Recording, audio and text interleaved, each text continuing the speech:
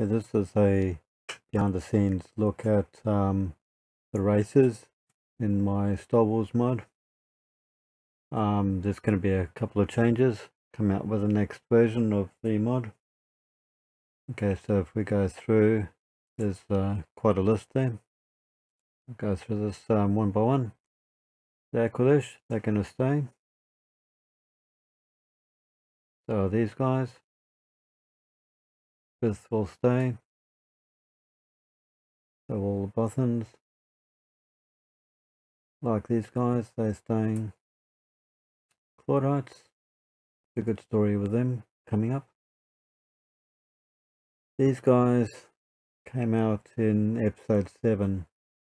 I've decided with the mod that I'm going to be removing any races that came up in episodes 7, 8 or 9. I don't think the new trilogy is really that popular. I think episode 8 pretty much killed it. And 9, well, it was a bit of a disaster. And so I've made the decision that I'm going to remove the races from 7, 8 and 9 and keep the rest, with a couple of exceptions. Okay, so these guys will stay. These guys I'm thinking will go. They turned up in Rogue One. I'm undecided. So if you've got an idea of whether you want them in the mod or not, please leave a comment. These guys will go, I think. Again, I'm not sure. These turned up in Rogue One.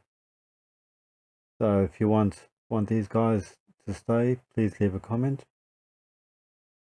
Doug will stay. The Duras will stay. Of course, Palpatine will stay with the Empire. Gamorreans will stay. Gand will stay. Geonosians will stay. The Gran will stay. Guardians of the Worlds. I'm thinking that they will stay. If you can leave a comment if you've got any suggestions. Gungans, though Jar Jar Binks wasn't very popular in episode 1, 2 and 3, I think they have a place in the mod. So I'm gonna say that they stay. These guys, possible, going Rogue One. So comment if you think they should stay or not. These guys will stay. They will stay. Jawas, definitely. They're going to be spread throughout the Star Wars galaxy. They're not just on Tatooine. These guys will stay, I think. Undecided, but I think they will stay. Undecided. I'm leaning towards these guys going. If you want them to stay, please leave a message. Staying. Definitely staying. Mandalorian series is very popular, and we're about to get season 2. Mon Calamari will stay, though I'm probably going to change the picture. Mun will stay. The Mordians will stay. Waterland will change. Will stay. Palawick will stay. These were from Return of the Jedi. Yes, will stay. Quarren will stay.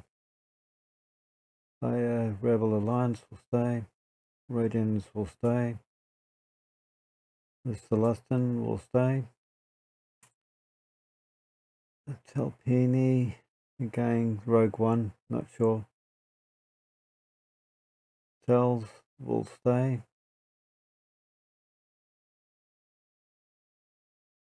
I've got to check Tito. I think it was 7, 8, 9. I'll have to check. Hut will stay. Togrudu will stay. Tordarian will stay. Grandishan will stay. Twi'lek will stay. Ugnaught will stay.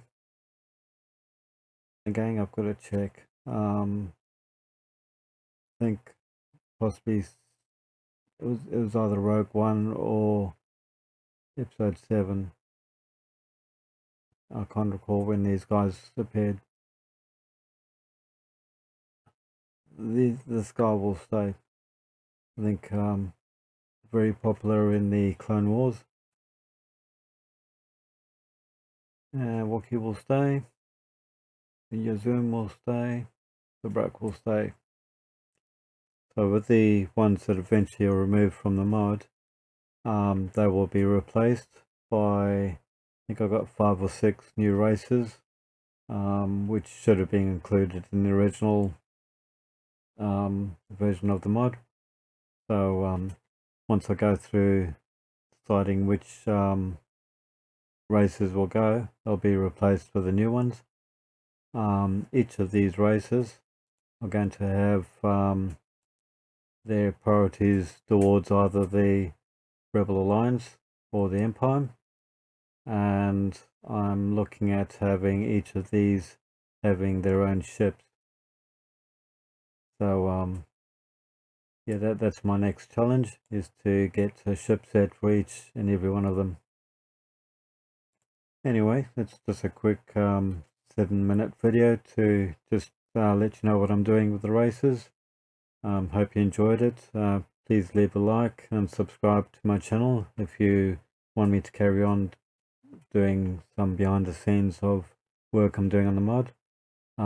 It's probably going to be October, November, December of development, with the new version of the mod coming out in January.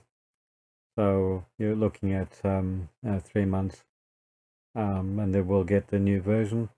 And then when the next version of Distant Worlds comes out, I'll port it across to the new version, which will need new models created for the ships and so on.